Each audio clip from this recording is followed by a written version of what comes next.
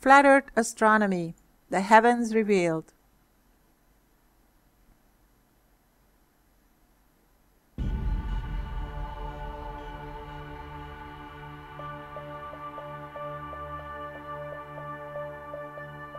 Mankind has sought to explain the heavens and earth for centuries.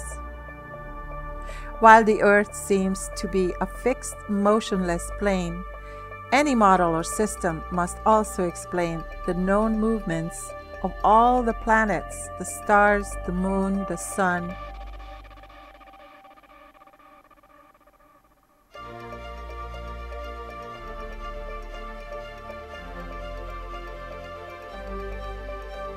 If any proposed system can satisfy all three of these criteria: 1.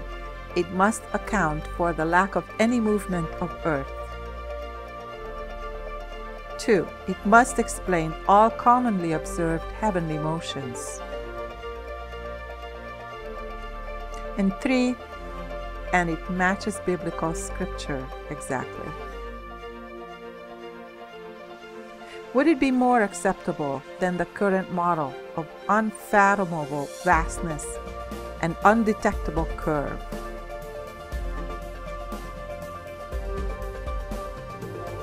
In the time-observed astronomy, some agreed facts are: 1. There are regular cycles of the heavenly bodies, and we can predict with great accuracy their positions in the sky at any given time of year for any location on Earth. 2. All planets and the sun and moon travel within a few degrees of a narrow 18-degree band of the sky called the ecliptic that arcs over our heads parallel to the equator in an east-west direction. We're looking up at the sky here. We're always looking up at the sky.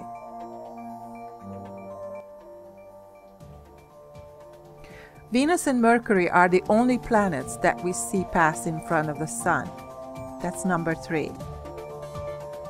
Number 4, Mars comes 7 times closer at its nearest to Earth as it does when it is on the furthest part of its journey through the heavens. 5.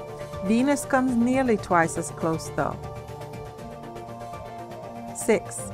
Venus and Mercury are only seen just before sunrise in the east, at just around and after sunset in the west, never overhead like all of the other planets.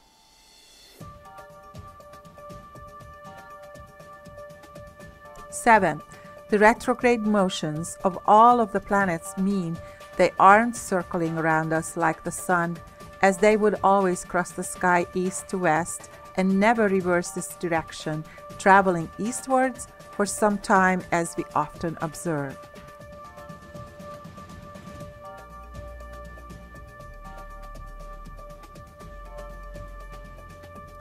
8. The sun and the moon do not have retrograde cycles. They cross the sky in the same direction all the time, rising in the east, setting in the west, entirely predictably throughout the year, and sometimes crossing paths.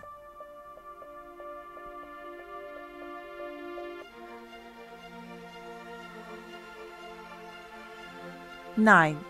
The constellations or fixed stars, including the zodiac signs, also seem to arc over us from the east, never changing except for appearing slightly further west each night as the sun goes down and reveals their brilliance. The planets and sun move against this background. We say the sun is in Pisces, the moon is in Scorpio, and so on and so on.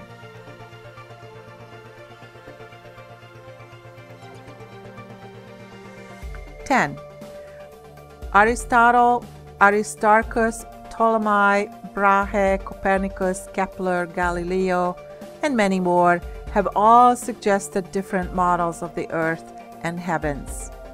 What if there was a system that combined all of the above described planetary motions together with our being on a fixed plane Earth?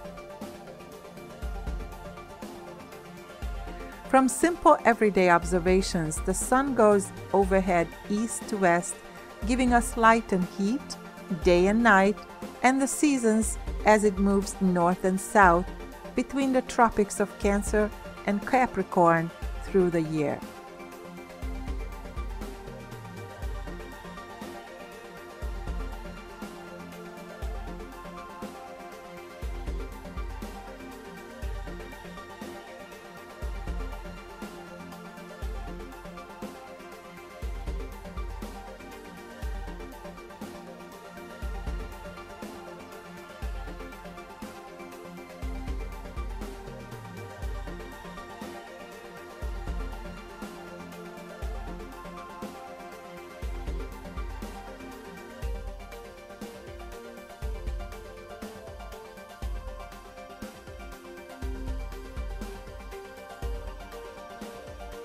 The sun, moon, and stars constantly travel overhead from east to west. Everything that sets in the west immediately rises again in the east.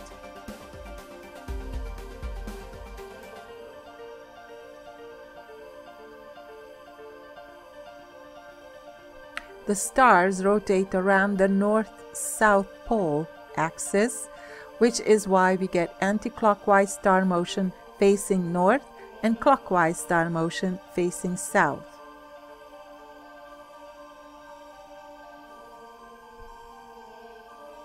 And also why they travel straight overhead east to west at the equator.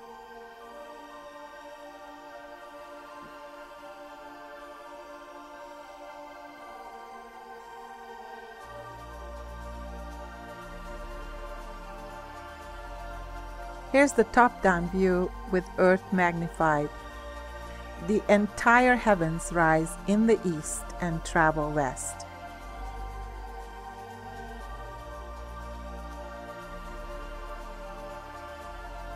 The stars rotate over the Earth every 23 hours 56 minutes, thus shifting westward slightly every sundown, changing the constellations for everyone as we go through the seasons. After one solar year, the stars have shifted by 24 hours and they are back where they started.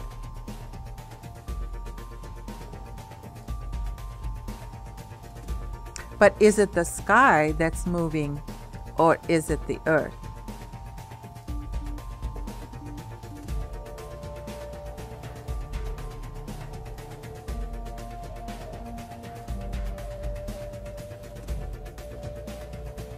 The current model accepted by governments and taught by academia is that the Earth is a spinning globe.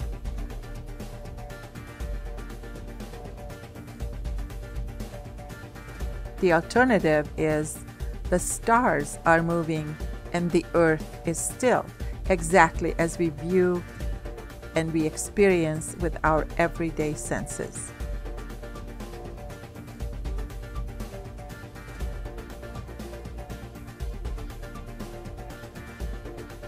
But how do the planets fit in with this view?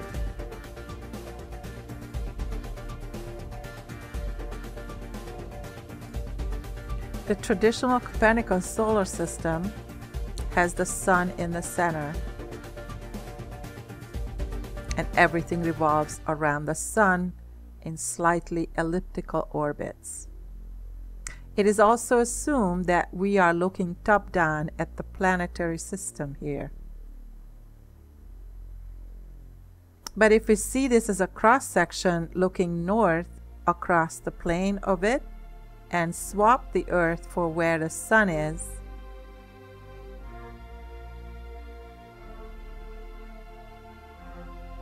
all the planets still go around the sun, but the sun arcs over the fixed Earth with the planetary system in tow.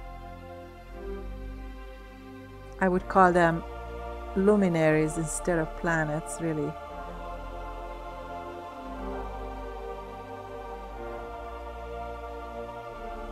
Or wandering stars.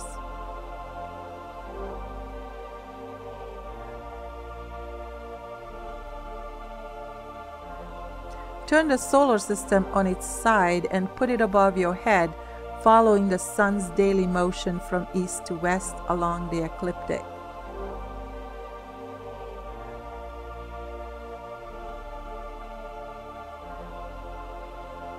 The earth is not moving. The entire heavens are.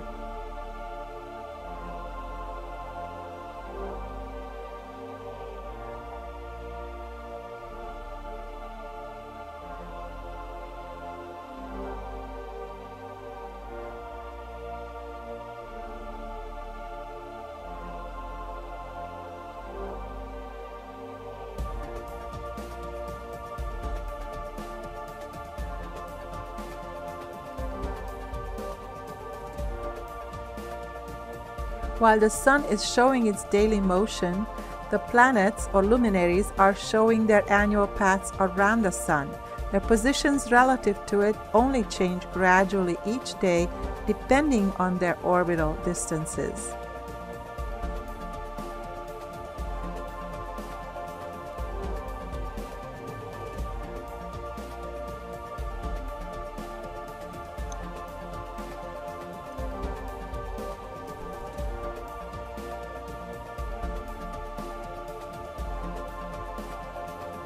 Retrograde motion explained without ellipses or epicycles.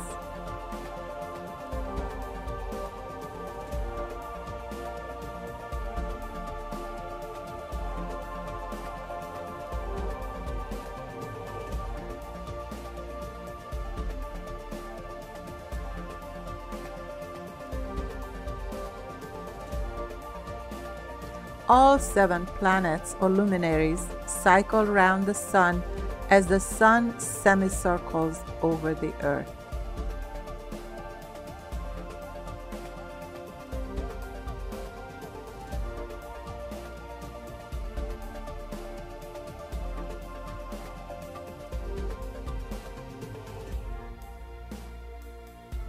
The retrograde motions of the outer planets or luminaries.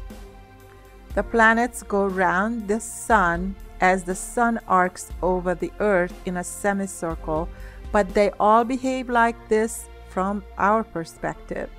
None of this came together by accident.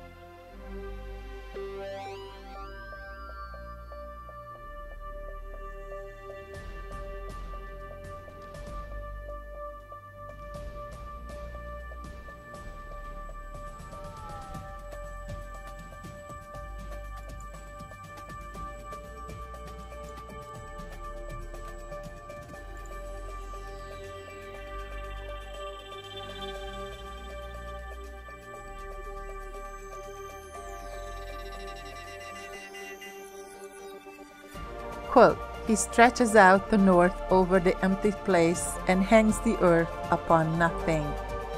Job 26:7.